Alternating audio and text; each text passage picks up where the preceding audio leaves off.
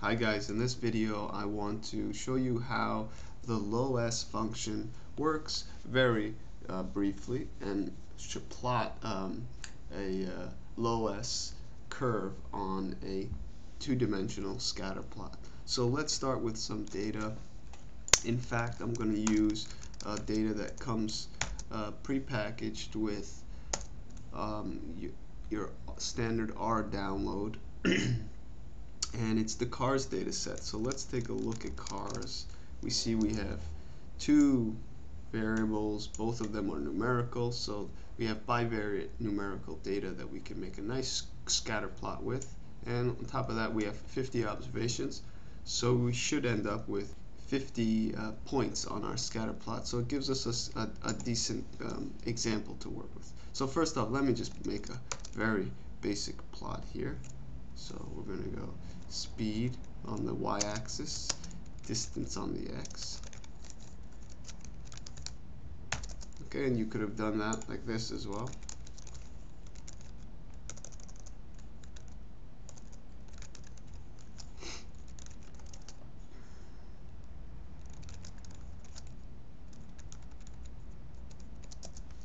And you end up with the same plot.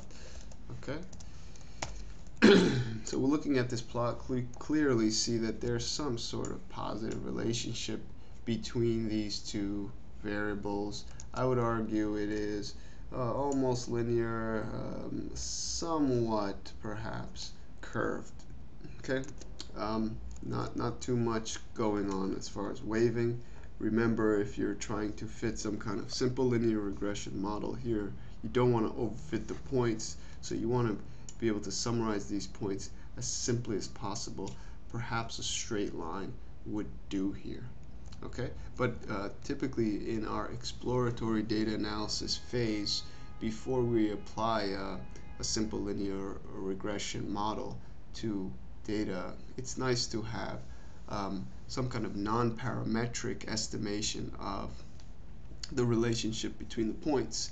And of course, a scatter plot is very useful and informative, but it would be nice to also plot some kind of non-parametric curve here. So the LOESS curve is a great tool at this point. So the LOESS curve has a very complicated algorithm, but it pretty much sums up to trying to look locally. For example, by locally we mean in a local region, this is just arbitrary explanation, look in a local region, and based on that local region, get some kind of smoothed value, or you could think of averaged value for the points in that region.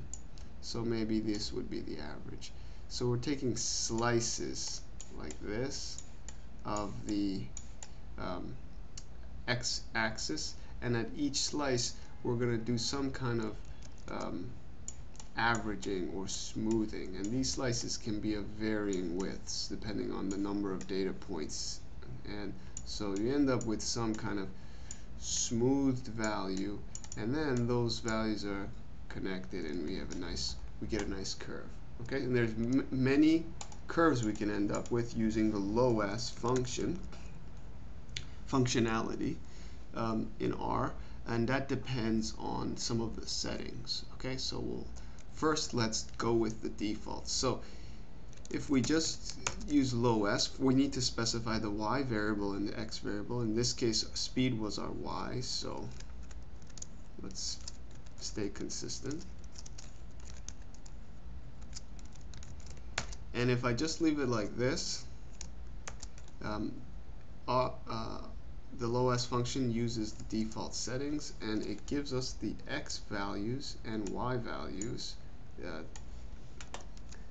that the LOESS function computed. The x's correspond to the x's in my original data set. So these are actually the distances that I had, the 50 distances sorted. Okay. The y's, however, are computed using this algorithm, the LOESS algorithm. Okay. So the y values are what's computed by this function. Okay, whereas the x values are the x values from the data itself. Okay, so another thing to mention here is that the default value, there is an argument in the LOESS function which we didn't define, and so it left it as a default value, f. What f is the smoothing factor. So here's the actual definition from the function literature. It's the smoother span. This gives the proportion of points in the plot which influence the smooth at each value. So larger values give more smoothness, so it's a proportion. Okay, so it's something that ranges between 0 and 1. By default, f is 66%, or 2/3. So that's the f that was used to compute these. So the idea here, and which was mentioned here, larger values, so closer to 1, give you more smooth line.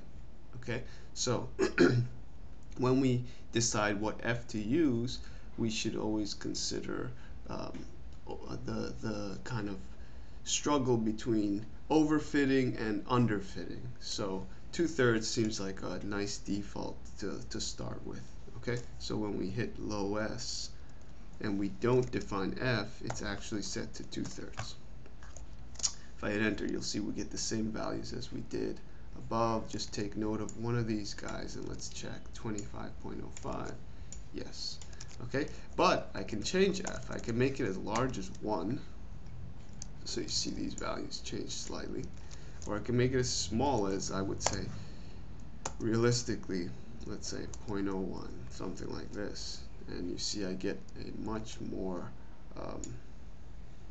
much different set of values. Okay, but it's much more interesting to use LOESS in conjunction with the lines function and actually get these points, these x's and y's, plotted here on the curve. So let's do that, and let's start with the default 2/3, f equals 2/3. So again, our y, sorry, tilde our x, and now let me explicitly define 2/3, even though that is the default.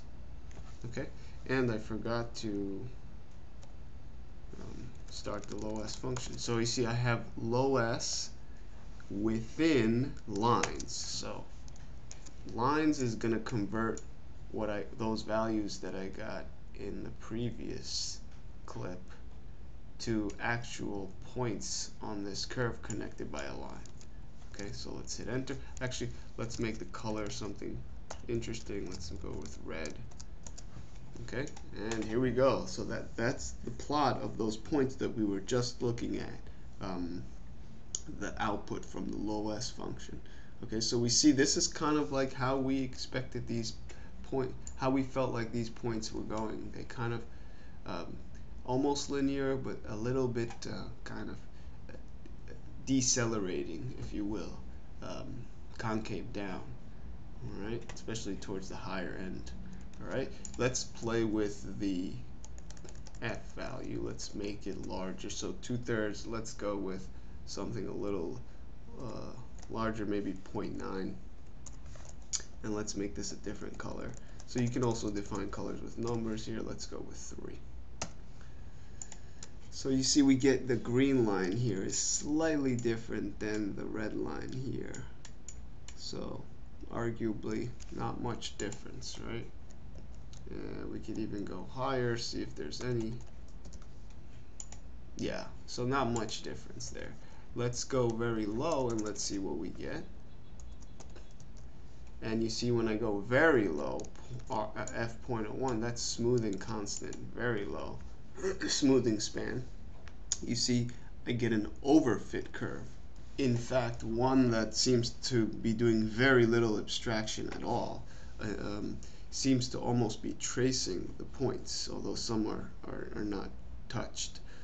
So this is definitely would be fall under the category of overfitting something.